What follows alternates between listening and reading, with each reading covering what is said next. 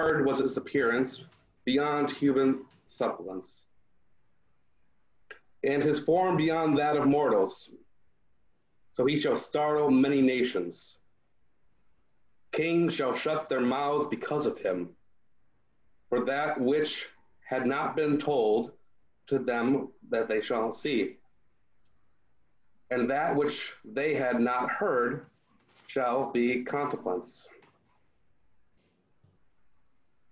Who has believed what we have heard, and to whom has the arm of the Lord been revealed? For he grew up before him like a young plant, and like a root out of a dry ground.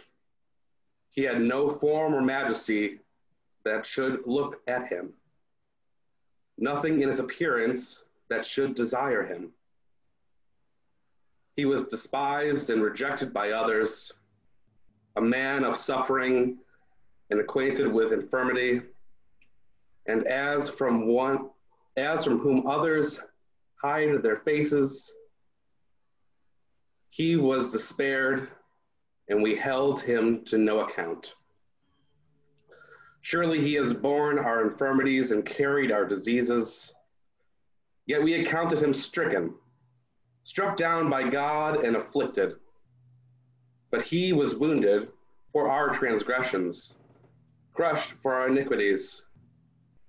Upon him was the punishment that made us whole, and by his bruises we are healed.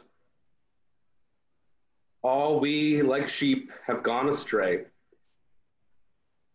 We have all turned to our own way, and the Lord has laid on him the iniquity of us all. He was oppressed, and he was afflicted, yet he did not open his mouth. Like a lamb that is led to the slaughter, and like a sheep that before its shearers is silent, so he did not open his mouth. By a perversion of justice, he was taken away. Who could have imagined his future? For he was cut off from the land of the living, stricken for the transgression of my people. They made his grave with the wicked and his tomb with the rich, although he had done no violence and there was no deceit in his mouth.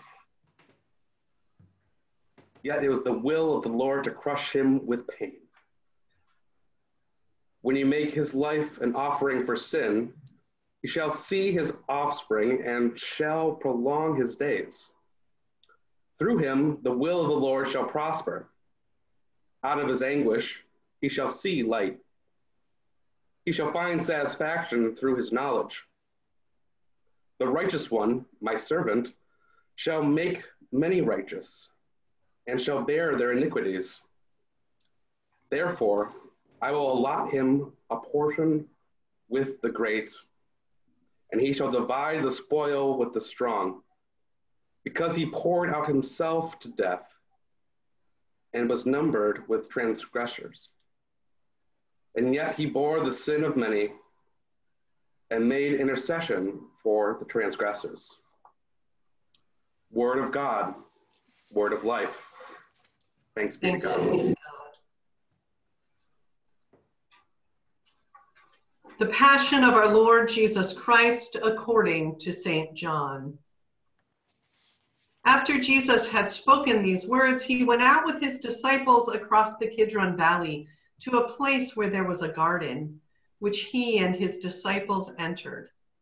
Now Judas, who betrayed him, also knew the place because Jesus often met there with his disciples. So Judas brought a detachment of soldiers, together with police from the chief priests and the Pharisees. And they came there with lanterns and torches and weapons. Then Jesus, knowing all that was to happen to him, came forward and asked them, "Whom are you looking for?" They answered, "Jesus of Nazareth." Jesus replied, "I am he." Judas, who betrayed him, was standing with them. And when Jesus said to them, "I am he," they stepped back and fell to the ground. Again, he asked them, "Whom are you looking for?" And they said, Jesus of Nazareth. Jesus answered, I told you that I am he. So if you are looking for me, let these men go. This was to fulfill the word that he had spoken. I did not lose a single one of those whom you gave me. Then Simon Peter, who had a sword, drew it, struck the high priest's slave, and cut off his right ear. The slave's name was Malchus. Jesus said to Peter, put your sword back into its sheath. Am I not to drink the cup that the Father has given me?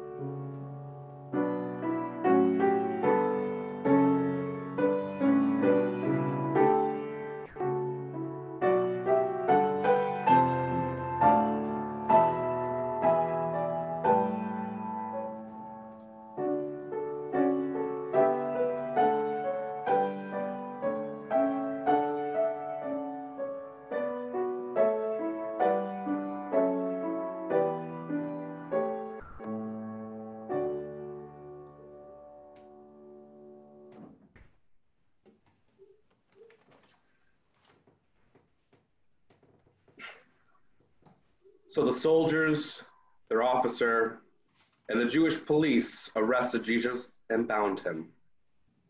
First, they took him to Annas, who was the father-in-law of Caiaphas, the high priest that year. Caiaphas was the one who had advised the Jews that it was better to have one person die for the people. Simon Peter and another disciple followed Jesus. Since that disciple was known to the high priest, he went with Jesus into the courtyard of the high priest. But Peter was standing outside at the gate. So the other disciple, who was not known to the high priest, went out, spoke to the woman who guarded the gate, and brought Peter in. The woman said to Peter, you are not also one of this man's disciples, are you? He said, I am not. Now the slaves and the police had made a charcoal fire because it was cold, and they were standing around it, warming themselves. Peter was also standing with them and warming himself. Then the high priest questioned Jesus about his disciples and about his teaching. Jesus answered, I have spoken openly to the world. I have always taught in synagogues and in the temple, where all the Jews come together. I have said nothing in secret. Why do you ask me? Ask those who heard what I said to them. They know what I said. When he had said this, one of the police standing nearby struck Jesus on the face, saying, is this how you answer the high priest? Jesus answered, if I have spoken wrongly, testify to the wrong. But if I have spoken rightly, why do you strike me? Then Annas bound him to Caiaphas, the high priest. Now Simon Peter was standing and warming himself. They asked him, you are not also one of his disciples, are you? He denied it and said, I am not. One of the slaves of the high priest, a relative of the man whose ear Peter had cut off, asked, did I not see you in the garden with him? Again, Peter denied it, and at that moment, the cock crowed.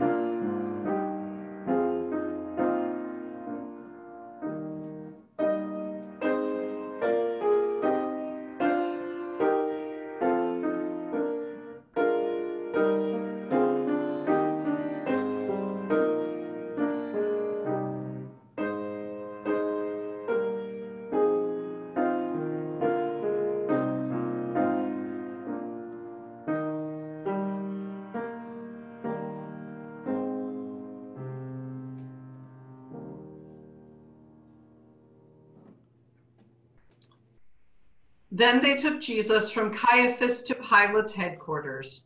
It was early in the morning. They themselves did not enter the headquarters so as to avoid ritual defilement and to be able to eat the Passover.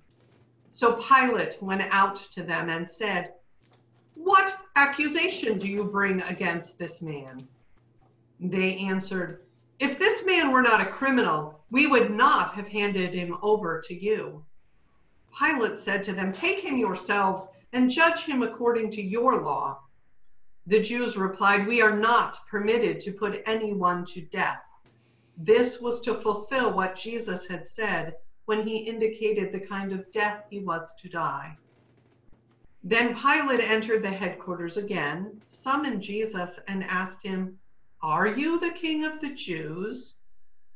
Jesus answered, "Do you ask this on your own, or did others tell you about me?" Pilate replied, "I am not a Jew, am I? Your own nation and the chief priests have handed you over to me. What have you done?" Jesus answered, "My kingdom is not from this world. If my kingdom were from this world, my followers would be fighting to keep me from being handed over to the Jews. But as it is, my kingdom is not from here." Pilate asked him, "So, you are a king?" Jesus answered, "You say that I am a king. For this I was born, and for this I came into the world, to testify to the truth. Everyone who belongs to the truth listens to my voice." Pilate asked him, "What is truth?" After he had said this, he went out to the Jews again and told them, "I find no case against him. But you have a custom that I release someone for you at the Passover. Do you want me to release for you the king of the Jews?" They shouted in reply, "Not this man, but Barabbas." Now Barabbas was a bandit.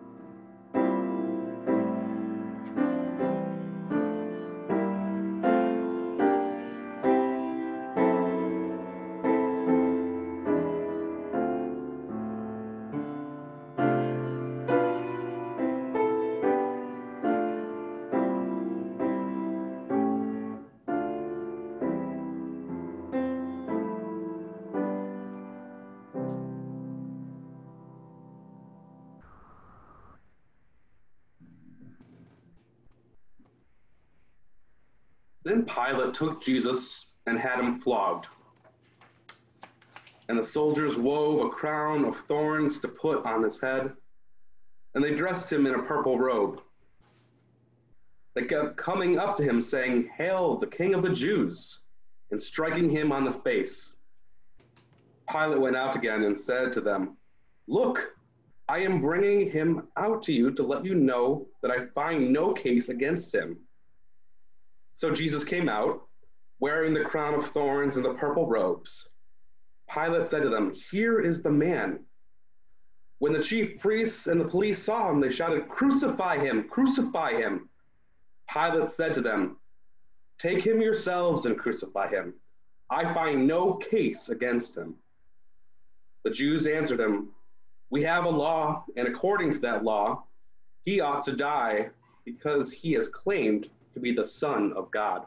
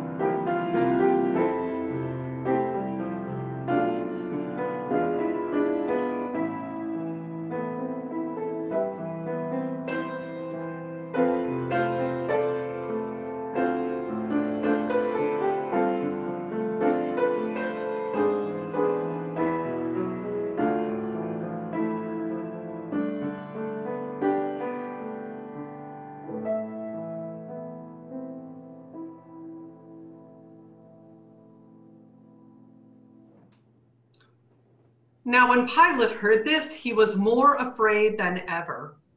He entered his headquarters again and asked Jesus, "Where are you from?" But Jesus gave no answer. Pilate therefore said to him, "Do you refuse to speak to me? Do you not know that I have power to release you and power to crucify you?" Jesus answered him, "You would have no power over me unless it had been given you from above. Therefore, the one who handed me over to you is guilty of a greater sin." From then on, Pilate tried to release him, but the Jews cried out, "If you release this man, you are no friend of the emperor. Everyone who claims to be a king sets himself against the emperor." When Pilate heard these words, he brought Jesus outside and sat on the judge's bench at a place called the Stone Pavement, or in Hebrew, Gabbatha. Now it was the day of preparation for Passover, and it was about noon. He said to the Jews, "Here is your king." They cried out, away with him, crucify him." Pilate asked them, "Shall I crucify your king?" The chief priests answered, "We have no king but the emperor." Then he handed him over to be crucified. So they took Jesus.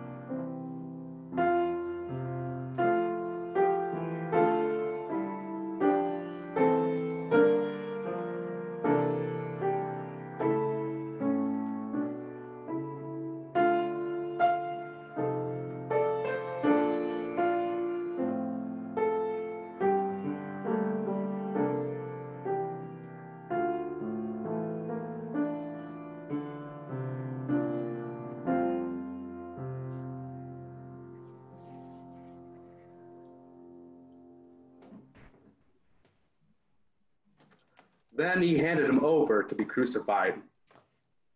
So they took Jesus, and carrying the cross by himself, he went out to what is called the place of the skull, which in Hebrew is called Golgotha. There they crucified him, and with him two others, one on either side, with Jesus between them. Pilate also had an inscription written and put on the cross. It read, "Jesus of Nazareth, the King of the Jews." Many of the Jews read this inscription because the place where Jesus was crucified was near the city, and it was written in Hebrew, in Latin, and in Greek. Then the chief priests of the Jews said to Pilate, "Do not write the King of the Jews, but this man said, 'I am the King of the Jews.'" Pilate answered, "What I have written, I have written."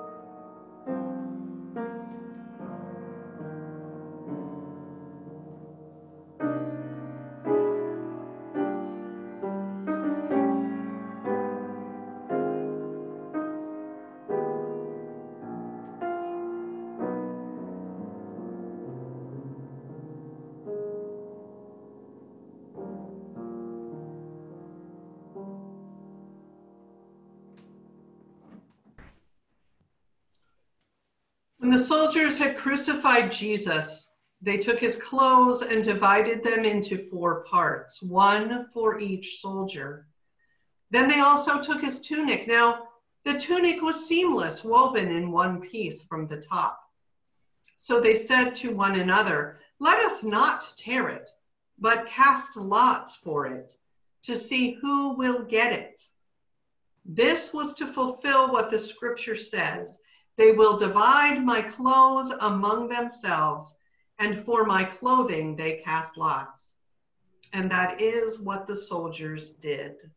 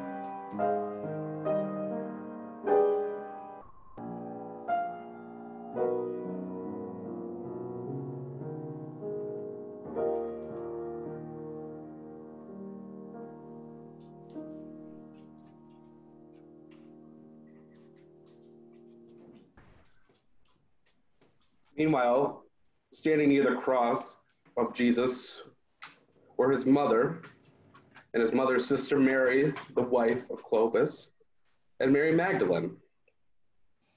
When Jesus saw his mother and the disciple whom he loved standing beside her, he said to his mother, "Woman, here is your son." Then he said to the disciple, "Here is your mother." And from that hour, the disciple took her into his own home. After this, when Jesus knew that all was now finished, he said, in order to fulfill the scripture, "I am thirsty." A jar full of sour wine was standing there. So they put a sponge full of wine on a branch of a hyssop and held it to his mouth. When Jesus had received the wine, he said, "It is finished." Then he bowed his head and gave up his spirit.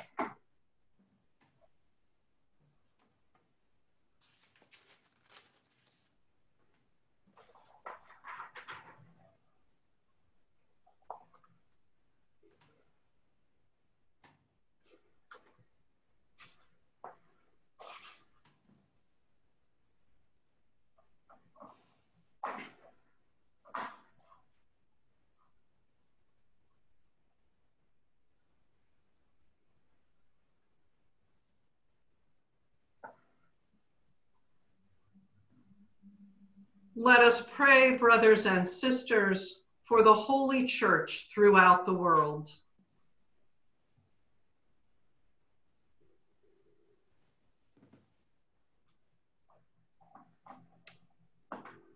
Almighty and eternal God, you have shown your glory to all nations in Jesus Christ. By your Holy Spirit, guide the church and gather it throughout the world. Help it to preserve in faith, proclaim your name, and bring the good news of salvation in Christ to all people. We ask this through Christ our Lord. Amen. Amen. Let us pray for Elizabeth and John, our bishops, for our pastors and all servants of the church, and for all the people of God.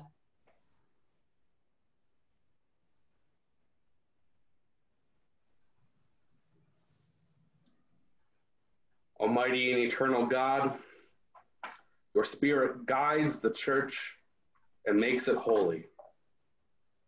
Strengthen and uphold your bishops, pastors, other ministers, and lay leaders. Keep them in health and safety for the good of the church, and help each of us in our various vocations to do faithfully the work to which you have called us. We ask this through Christ our Lord. Amen. Amen.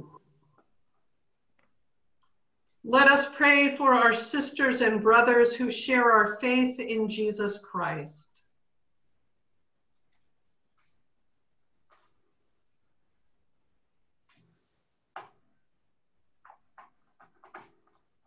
Almighty and eternal God, you give your church unity. Look with favor on all who follow Jesus, your Son. Make all the baptized one in the fullness of faith, and keep us united in the fellowship of love. We ask this through Christ our Lord. Amen. Amen. Let us pray for those who do not share our faith in Jesus Christ.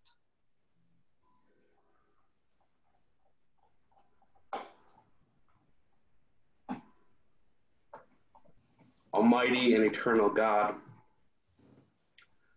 gather into your embrace all those who call out to you under different names.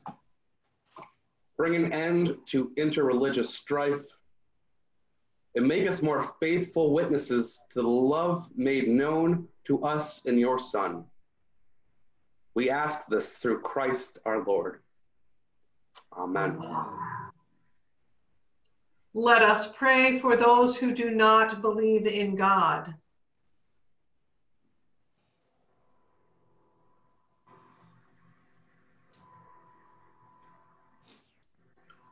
Almighty and eternal God, you created humanity so that all may long to know you and find peace in you. Grant that all may recognize the signs of your love and grace in the world and in the lives of the Christians, and gladly acknowledge you as the one true God. We ask this through Christ our Lord. Amen. Amen. Let us pray for God's creation.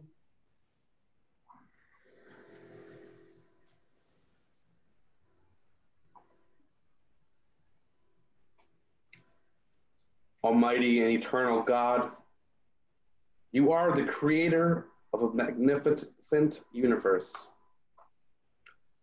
Hold all the worlds in your arms of your care, and bring all things to fulfillment in you. We ask this through Christ our Lord. Amen. Let us pray for those who serve in public office.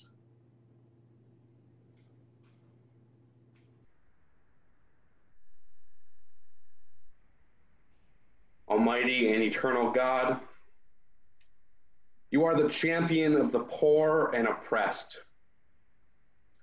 In your goodness, give wisdom to those in authority, so that all people may enjoy justice, peace, freedom, and a share in the goodness of your creation. We ask this through Christ our Lord. Amen. Amen. Let us pray for those in need.